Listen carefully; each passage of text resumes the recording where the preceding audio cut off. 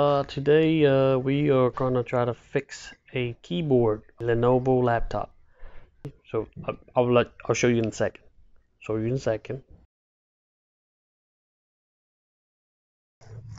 Make sure you can find something that has a flat tip at the end like this.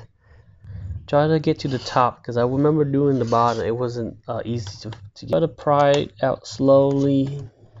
Can get one panel out, like right here.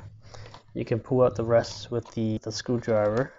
So these kind of laptop with the line edges on the side here, that means you can replace it from the top. Okay, so under here, there's a piece of flap here. Yep, under here there's a piece of flap. Just unclip it, and then you can pull it up, just like that.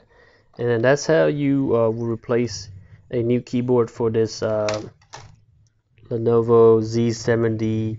You can also replace this with a Lenovo z75 80 as well. So just watch out for that. Okay.